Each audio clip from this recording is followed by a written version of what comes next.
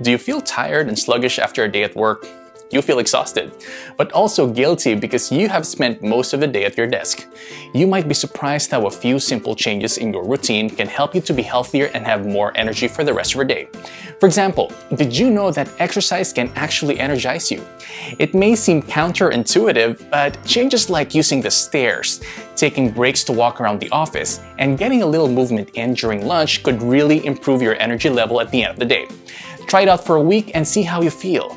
Be sure to check out our other tips on how to live healthier at work.